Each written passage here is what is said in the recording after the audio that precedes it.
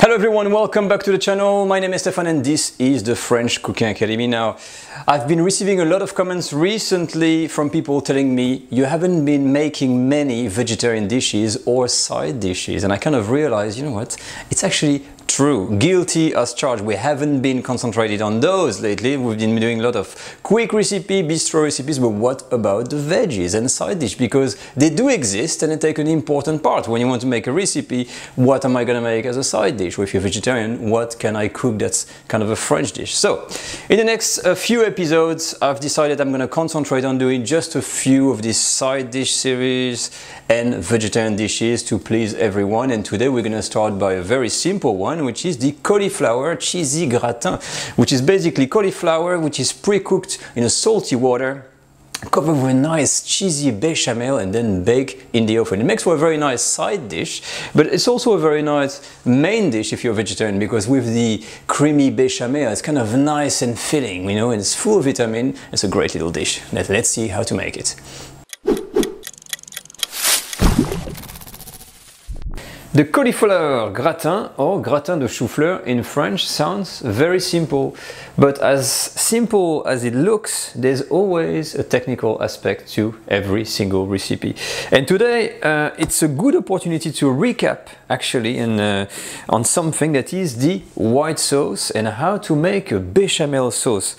The bechamel sauce or white sauce is really something you need to master when you want to cook French food, because it's used a lot and you really have to memorize the simple ingredients that you see here. This is what you need to make a bechamel sauce. You've got flour, plain flour, butter, milk, salt, pepper, and these are the extra to give some taste to the sauce. Some grated nutmeg, a bay leaf, an onion, and is pricked with cloves actually. This is very important to know how to make the bechamel sauce. For the rest we're going to use just cauliflowers. They've been washed previously. I've got a video on this on how to cut them and wash them, and some cheese for the extra you know, the topping that we're going to have that's nice and crunchy and these nice colors. So let's jump in and see how to make first the bechamel sauce. Now, most of the time, if you've been watching these videos, when I make a bechamel, when you make a quick bechamel, an all-purpose one, you start by making your roux, which is hot, and then we pour over the cold milk straight on. And today we're going to do things differently. Actually, we're going to go the other way around. We're going to first start with the milk, we're going to warm up the milk, and then make a roux on the side, let it cool down, and use that. So the cold roux with the hot milk. And this is a comment that have been coming up a lot on you know, on the channel, like, why do we have these two techniques? You know, what's the point anyway? You end up with the same sauce. Yeah, yes and no.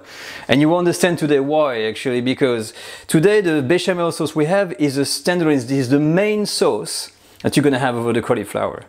So basically what it means is that you need to have that bechamel really tasty. You need to add some flavor in, and to get this flavoring going, the only way to do that, you need to let them infuse in your milk, and you have to start to boil your milk with some things like that: cloves, onion, bay leaves, nutmeg, and let it sit there for quite some time to really get some flavors going. This is why sometimes you use, you know, a warm milk over a cold roux. But let's see that in practice. Now let's start. So very gentle heat, so we're going to start on a real low heat to start with, and you're going to pour your milk in. Okay, and immediately the flavorings, a bit of salt, not too much, white pepper, because it's a white sauce, not too much neither, just a small bay leaf in there, and we're going to grate also some nutmeg. Finally, we're going to add this, which is half an onion pricked with some cloves in here. When all the ingredients are in, you're going to leave your milk and let it warm up slowly until it reaches the boil. And that's just going to give time for the ingredients to let their flavors diffuse in the milk. Now that the milk is slowly warming up on the side, we can concentrate on making the roux, which is the mix of butter and flour. So you're going to start on a low heat and gently start to melt your butter. As soon as your butter is melted, you take all of the flour, put it in, and using a whisk, you're gonna mix everything up. Make sure your heat is on very low. Now you will note that on the side I've started to heat up my water with a bit of salt for the cauliflower.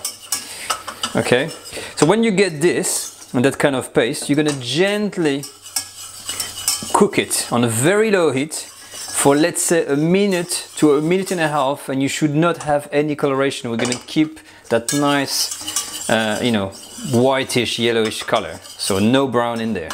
1 minute later, this is done. I've cooked my roux. I'm gonna turn my heat off, and I'm gonna leave this to cool down on the side of the stove. For the milk, make sure you keep an eye on it. If it boils, you turn the heat off as well and let it infuse for another 5 minutes. For the cauliflower, as soon as the water boils, you basically put them all in. Once the cauliflower are in, you're going to leave them to cook and boil until they're ready. And to know that, you have to look at these end bits, you see?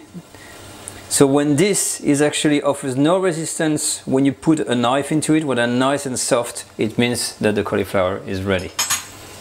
Although my roux is now coldish, it has cooled down enough, we can now use it. My milk is also ready, and I'm just gonna try it, actually taste, always taste. Yes, that's what you want. You see, the milk has got that nice taste of onion, cloves, a bit of bayleaf in the background, beautiful. And this is what is going to give the taste to your preparation. So you're going to pass it through a sieve, pour everything over. Once the milk is in, take a whisk and you start to incorporate your roux slowly. And also heat on low to medium, not too high. You don't want to burn anything, and we're going to start to thicken that sauce slowly. Very quickly, the sauce will thicken, and let's have a look a bit closer. Look at that. See how thick that is? It's thick, but still liquid again. Now, as you know, it's quite a lot of taste in there, but I like to add always a pinch of cayenne pepper, just for the zing.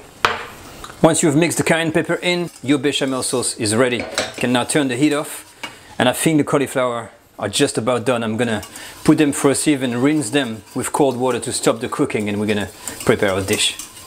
And now for the assembly, this is really the fun part. So we've got our bechamel ready, so it's up to you. You can start with the cauliflower. I like to put, you know, a little bit of bechamel at the bottom. I then add some cauliflowers. Once the cauliflower is on, a grind of salt and pepper. And I then add the rest of the bechamel sauce. Use your spoon to even out a little bit. And finally, the best part, the cheese. So with the cheese, you can virtually be as generous or greedy as you want. As you can see, I went for the real cheesy version, and that dish is now ready to be cooked. So you're gonna heat your oven at 180 degrees Celsius, which I think is about 356 Fahrenheit. And you're gonna cook this in the oven for 30 minutes or until the cheese is nice and crusty. And that's it, everyone. I've taken the gratin of cauliflower out of the oven, and you can see I had a try. Just wanted to cut it to show you a little bit the inside, but basically that's it. On one side you really got the crust of cheese, so it's really that cheesy crust, that cheesy bite you can get out of the dish. And as you can see, a piece of cauliflower, and it's mixed well with the bechamel sauce.